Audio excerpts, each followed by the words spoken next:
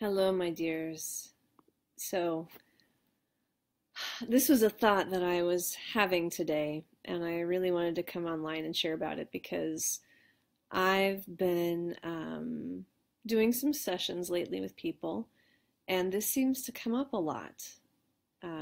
As we're working on something hard, I bring the invitation forward for my client, whoever I'm working with, to do some self-care or bring some self-love into something, and there's a lot of resistance, and there's just so much out there in our media and our industry about self-care. People have circles that are all about self-care and groups that are about self-care, and everybody's got self-care on their agendas for their, what do I have to do today, this week, whatever, right? We always have to put it into our lists, right? I got to make sure self-care is in there. Why is it so hard to take care of ourselves? Why is it so hard to give ourselves care? I think I see this now. And so I wanted to share it with you. It lines up with what the same question of, like, when you think about giving care or love to another person, when is that easy? When that person is being loving and caring toward you, right? Somebody's really sweet to you, kind, gentle, tender. I was just watching this old video of Mr. Rogers, talking to a Senate hearing or something like that. And he's just so loving and caring. You can just feel it in his demeanor, his tone, his voice. And the senator responds very caringly back to him, because it's easy to respond to somebody with care when they show you care. And here's why it's hard to do self-care. Because when we're loving with ourselves, when we're successful, when we do something that brings positive results, or someone gives us a compliment, it's easier to love on that. It's easier to, maybe not always easy, I get that, but it's easier to, give yourself pats or rewards or things like that when you are doing well. It's so much harder to respond caringly toward ourselves or other people when they're being jerks. So this is why self-care is so hard, because the time when we really need it is the time when we're being hard on ourselves, when our inner critics are up and attacking us, like, you're so stupid, why can't you get it right, you suck, blah, blah, blah. That's the time when we most need compassion, and when it is hardest to give, because our tendency when people are mean to us is to back, right? Slap it away, avoid, or, attack back. And so this is actually the practice of self-care. It's not being sweet to yourself when you're already feeling warm and happy about you. It's about being sweet to yourself when you don't. It's about deliberately being sweet to yourself and kind and caring and gentle with yourself when you feel like crap about you, or when part of you is telling yourself a story about how there's something wrong with you, or when you're scared.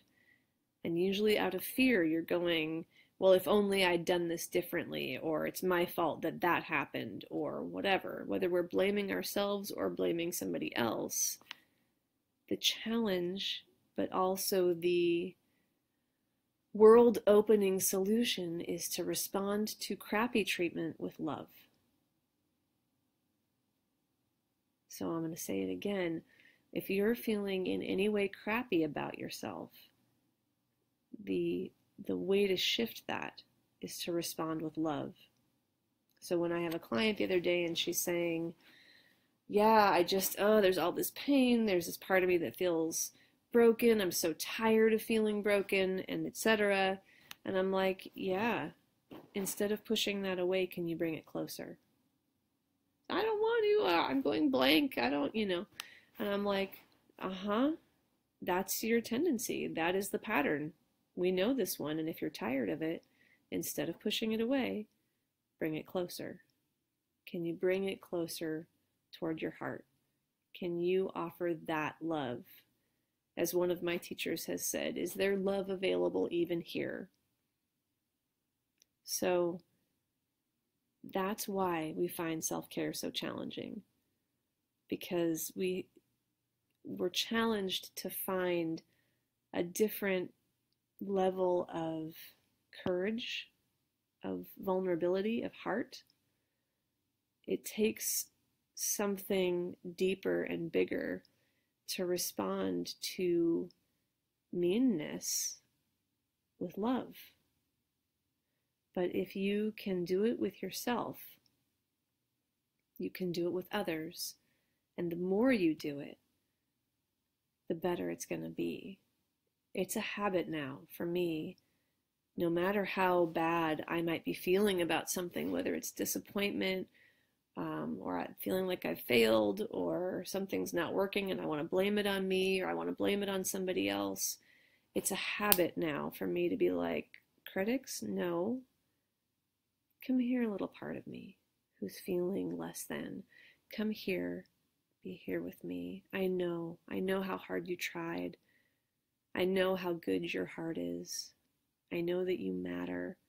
I'm just going to sit with you and remind you of this love, no matter what. That's my invitation to you, and I'm curious what you think about this idea. Does this make sense to you, that self-care is really about giving yourself kindness even when the critics are really trying to take you down? And what's happened when you've tried? I'm happy to give any thoughts or additional pieces of information, but you have to say something to me and then I'll do it. Thank you so much for listening, and I hope this was in some way helpful.